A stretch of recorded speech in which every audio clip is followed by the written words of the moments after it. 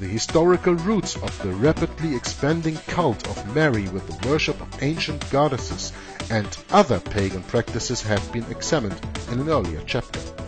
Such links now seem to strengthen what we assumed before, or even proved before. The New Age movement is undoubtedly advancing on many fronts, not least in the Church, which will not endure sound doctrine, having itching ears. Many Christians have drunk deep draughts of New Age potions. For example, holistic health, hypnosis, yoga, inner healing, meditation, psychical research and awareness training, and many have imbibed new doctrines and heresies based on the humanistic and positive thinking of Teilhard de Chardin, Norman Vincent Peale and others, which provide the Church with its emphasis on an earthly kingdom now, the social gospel and society reconstructed for Christianized with kingdom principles for the Lord's return. Restorationist leader Bryn Jones, writing in the beginning of 1991, promised his followers that, quote, "By the power of His Spirit, we will bring all that is against God and man beneath Christ's authority. God's Church will be the most influential body of people on earth in the final period of this age." Unquote. This is indeed a prophetic word, but it is fulfilled in Scripture only by the apostate Church of the book of Revelation.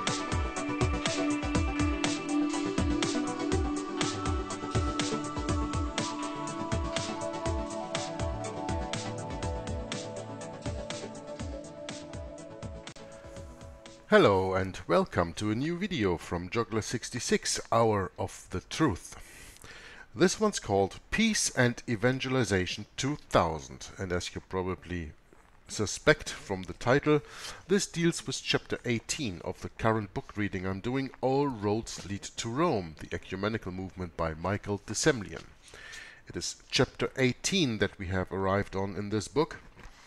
And the title of this chapter is, as I said, Peace and Evangelization 2000. The problem that I have with a title like this as a Bible-believing Christian is very simple.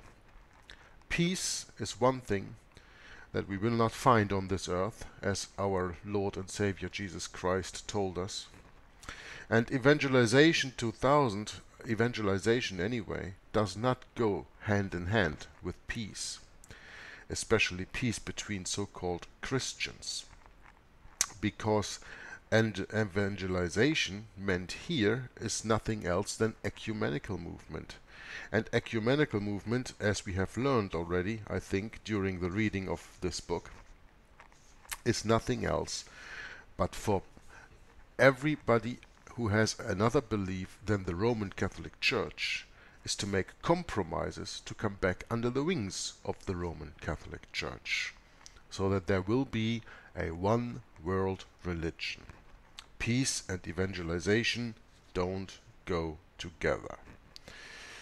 The chapter starts on page 187. On the page before there is a nice picture that you will probably see in the video here also from the Reverend David Shepherd, Anglican Bishop of Liverpool, and the Most Reverend Derek Warlock, Roman Catholic Archbishop, who wrote a book together which is called Better Together. Well, they can maybe call it Better Together, an Anglican and a Roman Catholic, and I say better apart. But that's of course only my view as a Bible-believing Christian. Anyway, let's start reading on page 187, chapter 18, Peace and Evangelization 2000.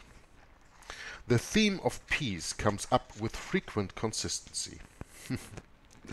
A growing worldwide consensus sees that Pope John Paul II has emerged as the great peacemaker of our day, and people are looking with renewed hope toward Rome for peace and through unity. For peace through unity. Yeah. What does the Bible say about that? When they say peace and... what was it? We can read that in 1 Thessalonians 5 verse 3. For when they shall say, Peace and safety, then sudden destruction cometh upon them, as travail upon a woman with child, and they shall not escape.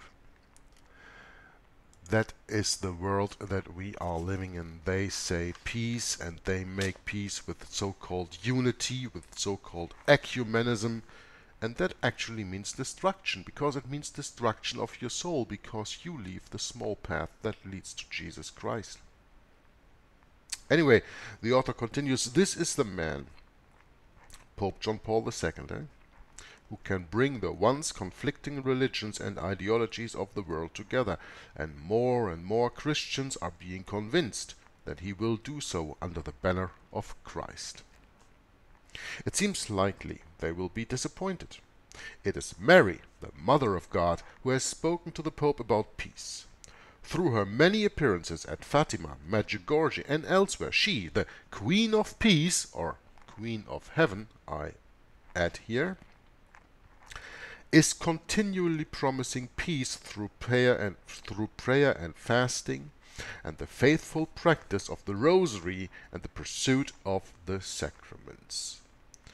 So, there is this idol of the Roman Catholic Church, the so-called Mother Mary, the Queen of Peace, the Queen of Heaven, continually promising, never fulfilling, but continually promising peace through prayer and fasting and the faithful practice of the Rosary.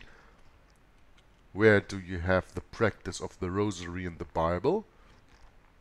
I think maybe we can connect that when Jesus said that that we should not pray as the heathens do, and don't do repetitious prayers, contemplative prayers, because the Rosary is nothing else than that. And you know that in the Rosary Mary is mentioned, but Jesus is not mentioned. And the pursuit of the sacraments, well, okay, the Bible only has 2. The Roman Catholic Church has 7. So, are you following the traditions of men, or are you following the Word of God? The Bible warns again and again of the false peace that the Antichrist will bring. So the author makes my point even with 2 quotes from the Bible. The first one we read in Ezekiel chapter 13, verse 10. Quote, even because they have seduced my people, saying, peace, and there was no peace. Unquote. And in Luke chapter 12, verse 51, we read, suppose ye that I am come to give peace on earth? I tell you, nay, but rather division. Unquote. This was our Lord Jesus Christ speaking. We are instructed to pray for peace of Jerusalem. The peace that the Lord has promised will come only when He comes. There will be no peace in this materialistic Antichrist system and world. There will only be peace when the real Prince of Peace comes, and that is Jesus Christ in His second coming. Under the direction of Lutheran minister and charismatic leader Harold Bredesen, friend and spiritual mentor of CBN's Pat Robertson, plans were made and publicly proclaimed for Pope John Paul II to be presented with the Prince of Peace Prize for all the world's leaders in Washington in 1990 to lead into the decade of evangelization. Now, what did I just read? For Antichrist Pope John Paul II to be presented with the Prince of Peace Prize. Another proof that you see that the Pope takes the title that belongs to Jesus Christ. Jesus Christ is the Prince of Peace, not the Pope. And he wants the Peace Prize, the Prince of Peace Prize? Yeah. He, the Antichrist, is responsible for all the wars. However, finally it didn't happen. It may simply have been a testing of reaction on something highly controversial. If so, it's only a matter of time before it actually does take place. The reaction was sadly very muted. The only previous awarding of this prize in 1980 was to Anwar Sadat of Egypt, who was assassinated very soon afterwards. Prince of Peace is proposed as yet another title given to the Holy Father.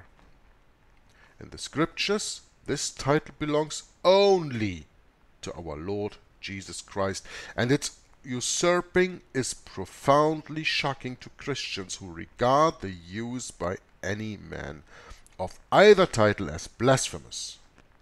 It is also instructive to recall that Ethiopian Emperor Haile Selassie did not live long after he proclaimed himself Lion of Judah. A definition of blasphemy has been given by the Protestant Truth Society. Quote, "Blasphemy in Scripture means not so much speaking against God as the assumption of divine attributes or divine power where no rightful claim exists." Unquote. Much respected Roman Catholics such as Mother Teresa of Calcutta and Polish President Lech Walesa are being used by the Vatican to promote the peace theme, and behind it the plan to evangelize the earth. Both, like the Dalai Lama, have been awarded the Nobel Prize for Peace. I think you have to absolutely be a Catholic to win a Peace Prize, right? And Mother Teresa was a devilish woman. Now the next part in this chapter is called The Decade and Growing Global Momentum. The Decade and Growing Global Momentum. Well, we are speaking about the 90s, the 1990s of the last century, of course, and it all leads up to what the chapter is called, Evangelization 2000. Momentum for the decade is building up as part of the interchurch process, with the merger of Roman Catholic and Anglican initiatives. This merger, which inevitably offers what United Protestant Council Secretary Anglican John Scherer has described as no gospel at all, has the blessing of the leadership of the main denominations. No gospel at all. When you merge with the Roman Catholic Church, you have no true gospel at all. That's right. A letter to the Eastern Daily Press in Suffolk illustrated how the merger of the Protestant and Catholic initiatives is taking place. The letter, signed by Anglican Bishop of Norwich and the Roman Catholic Bishop of East Anglia, called for prayer for the, quote, 10-year program of deepening, widening and sharing our faith known as the Decade of Evangelism or the Decade of Evangelization, unquote. The Decade of Evangelization, known as Evangelization 2000, was launched in Britain alongside the Decade of Evangelism and on the same day, the 6th of January 1991. Officially blessed at John Paul II's private mass on 23rd of June 1987, Evangelization 2000 reaches its climax on Christmas Day in the year 2000, when the Pope hopes to speak to 5 billion people in one worldwide satellite broadcast. At the time of the writing of this book, this of course still was future. And I don't know if it really took place in that way, speaking to 5 billion people via satellite broadcast, but I don't think that it's even possible to reach 5 billion. But anyway, he probably reached many. Father Tom Forrest has declared that the objective of the Decade of Evangelization is to give Jesus Christ a 2000th birthday present of a world more Christian than not. The Church of England and Free Church denominations have not been so unbiblically specific about prospective conversions, but have declared the aim to fulfill the Great Commission to preach the gospel to all the world, as we can read in Mark chapter 16, verse 15. But the only problem is that we have to ask ourselves, which gospel are they preaching to all the world?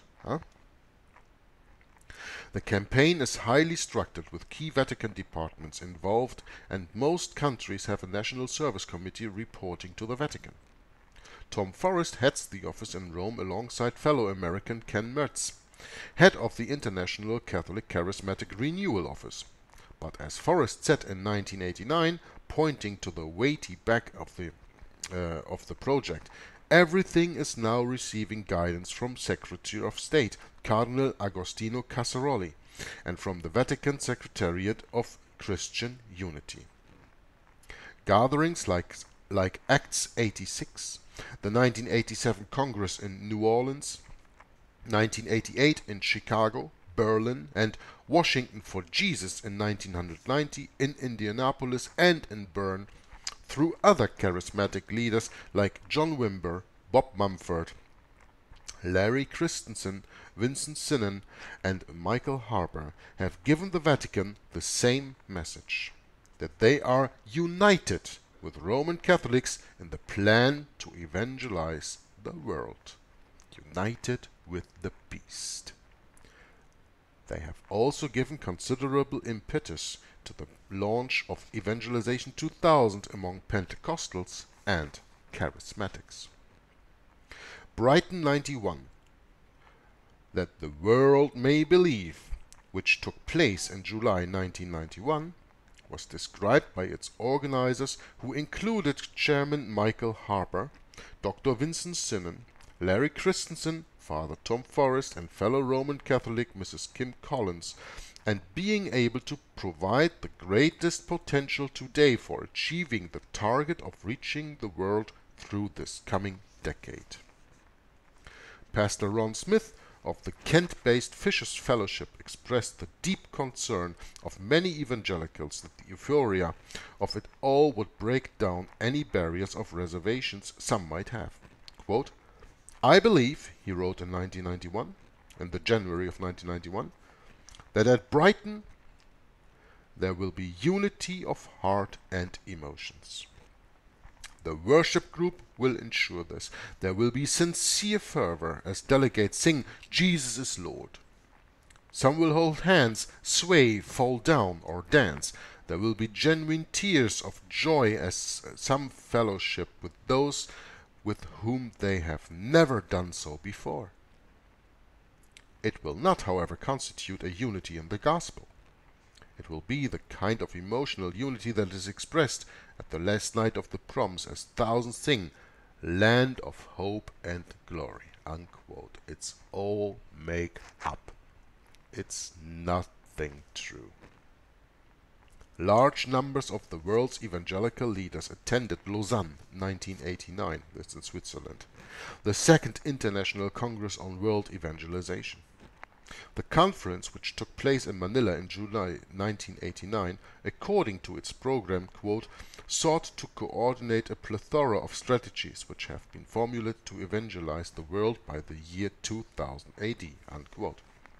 The first Lausanne Congress in 1974 invited 5 WCC leaders, that's World Council of Churches, and 3 Roman Catholic priests as observers. Although the Roman Catholic Church is not one of the 317 member churches of the World Council of Churches. No. Why is the Roman Catholic Church not part of the World Council of Churches? Go back to the beginning of the reading of this book if you want to know. I cannot fall into repetition. But it is the same policy that the Roman Catholic Church follows on the United Nations. She is not a full member of the United Nations, but she is outside of the United Nations, the Holy See, that is, the Vatican, that is what I mean. Because they cannot be entangled in the quarrels within. They stand outside of that. And with the World Council of Churches is exactly the same, because the Roman Catholic Church considers herself the mother church. And all these 317 members of the World Council of Churches are all apostate daughters that have to go back to the mother harlot. So therefore the mother harlot cannot be part of the World Council, but stands outside, because that's where all the ones go back into. But I explained that in the beginning of the reading of this book, so if you missed that, go back to the first chapters and you will probably hear my explanation in there. Anyway, I'm going to repeat the sentence again for continuation's sake. Although the Roman Catholic Church is not one of the 317 member churches of the World Council of Churches, Roman Catholics play a major role in the work of the Council. The World Council of Churches staff are drawn from 89 different member churches, but about 25% belong to just one church, the Roman Catholic Church. Moreover, the Vatican appoints 12 of the 120 members of the World Council of Churches Commission on Faith and Order, and sent 23 observers to the recent 7th Assembly in Canberra, Australia, in February 1991. This assembly, with its theme, "Come, Holy Spirit, renew the whole creation," broke new ground in the promotion of other faiths and one world religion. Next part of this chapter is called Following the Leader. Führer, wir folgen dir. Huh? Like the Germans said in the Third Reich for Hitler. Follow the leader, following the Führer. Huh? Well-known leading Protestants, including Jim Packer and Chuck Colson, write in Christian publications such as the magazine New Covenant, the preeminent periodical of the Catholic renewal. These magazines simultaneously promote aspects of the Catholic faith, including the Rosary, visitations at Medjugorje, and prayers to Mary and the saints, whilst publicizing Evangelization 2000 and the Decade of Evangelization, gathering momentum for this global evangelistic undertaking. John Wimber, a greatly respected and very influential leader among charismatic Christians, has been used in this way. An article by him in the June 1988 edition of New Covenant on Why I Love Mary, arguing that, quote, "her faith is a model for our faith," unquote, appeared opposite another article also on Why I Love Mary, in which Mary is portrayed as the mother who answers the prayers of the faithful. As an enthusiastic supporter of ecumenism, John Wimber, who puts special emphasis on signs and wonders in his ministry, has come out strongly in favor of Roman Catholic evangelism. Quote, "Since Antichrist..." Sorry, that's not in the book. Okay, the reader quote.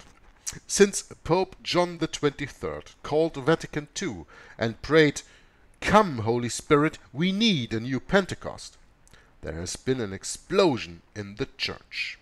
Unquote. John Wimber strongly endorsed the ministries of a group of the Old Testament-style prophets, centered at Kansas City, the first major ecumenical conference venue of the renewal. These Kansas City prophets were said to have successfully predicted earthquake and drought.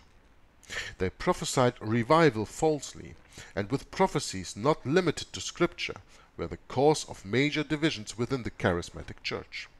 Before their leader, Paul Cain, left to join in ministry with Westminster Chapel pastor R.T. Kendall, they were endorsed at their 1990 introduction in London by Terry Virgo, Roger Forster, Gerald Coates, Lynn Green, Sandy Miller, David Pitches, and other charismatic leaders. The prophets do not have the endorsement of Scripture, because Scripture tells us in Hebrews chapter 1, verse 1 and 2, quote, "God, who at sundry times and in diverse manners spoke in time past unto the fathers by the prophets, hath in these last days spoken unto us by his Son, whom he hath appointed heir of all things." Unquote. That means that in this time we do not have any biblical supported prophets anymore. Something very important I probably have to share with my German brethren when I do the German reading, because there are some people who call themselves prophets on YouTube channels. And you have probably the same also in English. But I know of this prophet Susanne, who is always making comments on my videos, in my German videos, calls herself a prophet. There are no biblical supported prophets anymore, because he has in this last day spoken unto us by his Son. Jesus was the last prophet. And of course you can only call him a prophet, he was much more than a prophet, but he was the last one to come and to end that. There are no prophets anymore in this world, and whoever claims to be a prophet is not biblical. Vision, AD 2000. Remarkable numbers of local churches and fellowships have a vision for growth into the 21st century and are gearing up to participate in ecumenical evangelism in the years ahead. Modern marketing methods are now in, and much is communicated to congregations about strategy, planning for growth, and vision, with numbers targeted for the 1990s. Evangelical organizations are proliferating new brands and trademarks such as Target 2000, Faith 2000, Vision 21st Century, Countdown 2000, Lumen 2000, Mission 2000, Reaching the World 2000, and AD 2000 World Evangelization Movement. The year 2000 is also of great significance to New Agers. According to New Age thinking, the vernal equinox pointing now to Pisces, the fish. The age of the Church will move by the year 2000 to the age of Aquarius, the water bearer, and the end of strife on earth. The age of Aquarius is another name for the New Age, seen by some observers as yet another elaborate counter-Reformation smokescreen to cause God's people to drop their guard, to succumb to futurist thinking, and look to the future for the Antichrist.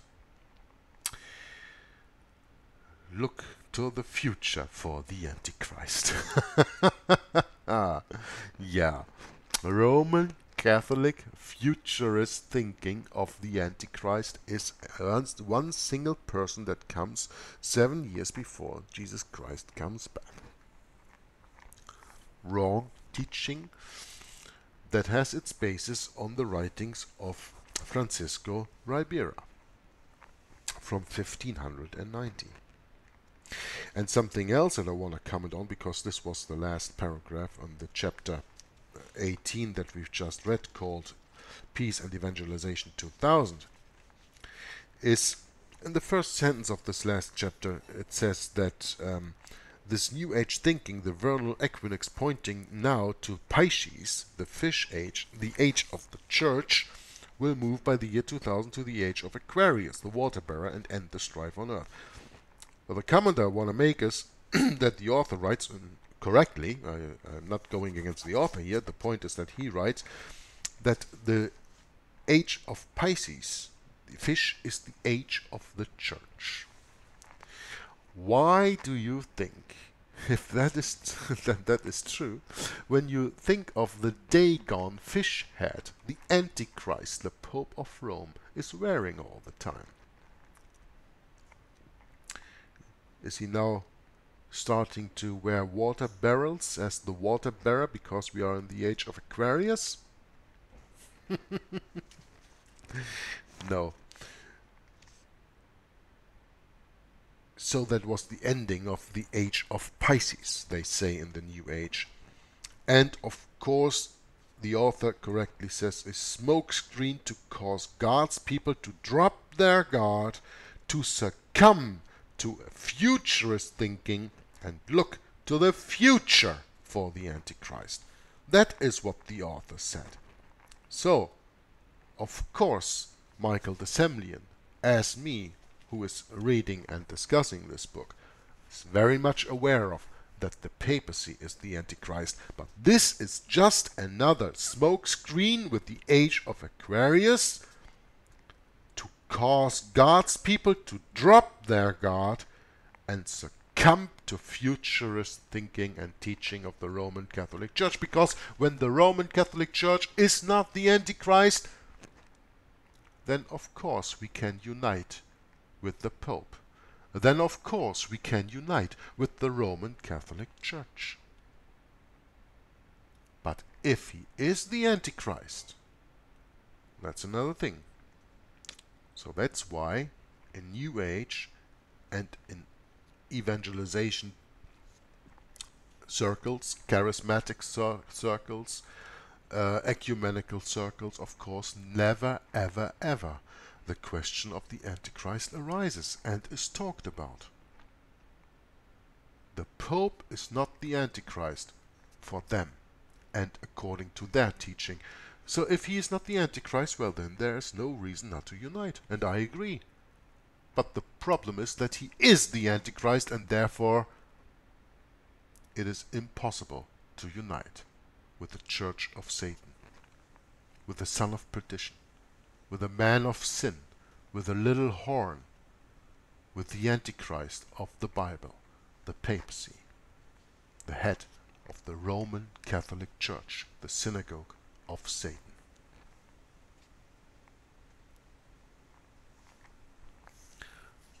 This was chapter 18, very short one, Peace and Evangelization 2000 of the book All Roads Lead to Rome from Michael de Semlyen, and we will continue next time on page 193 in chapter 19, Bible Prophecy and Bible Versions.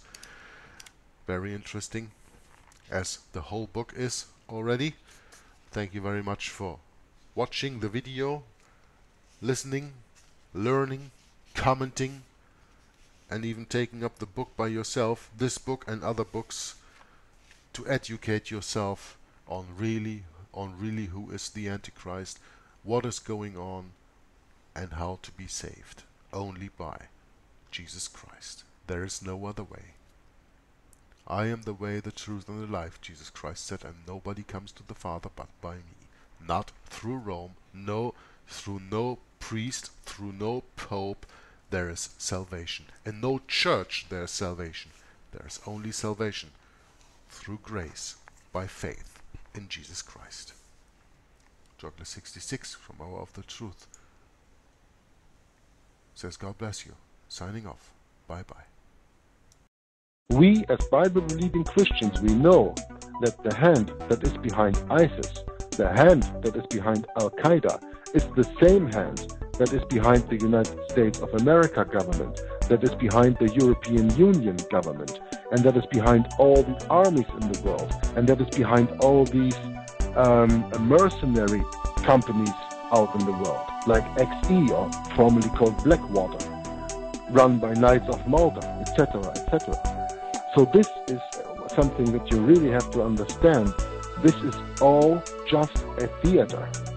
And the point is, where is this theater going to lead to? When you are a Bible-believing Christian, you know that in the end times, Jesus warned us in Matthew 24, there will be wars, and rumors of wars. And we know that the Antichrist, by peace, will destroy many. And so on, and so on, and so on. I could start citing the whole Bible up and down right now with citations like this to tell you what it's all about. But I don't have to sing to the choir or preach to the choir. You, as Bible-believing Christians, already know that. So the only thing that I ask of you is don't be caught in their game. Because when you are and you play their game, you have to play by their rules. And their rules are not Christ's rules. So the only thing that I can advise you of is, okay, take that information in, what happens about there, pray for the people that these victims are being taken good care of, and that they are just deceived people, that they maybe have a chance. By going through this situation, maybe they have a way to find to Christ in this way. Maybe they have a way to find to the real truth. I mean, these people are Muslims and coming from Muslim countries and coming to so-called, quote-unquote, Christian countries. Of course, the Roman Catholic Church is not Christian. Of course, the Protestant churches today don't preach any protest anymore. All right, I know that. But still, here and there, it is possible that a grain falls on the ground that can fall on fruitful ground, even with these refugees and the whole situation that is coming up. And that is the hope that we should have as Bible-believing Christians, and that is the prayer that we should use every day when we address our Lord, to pray for our enemies as we pray for our friends. Because Jesus said, love your enemies and love your neighbor.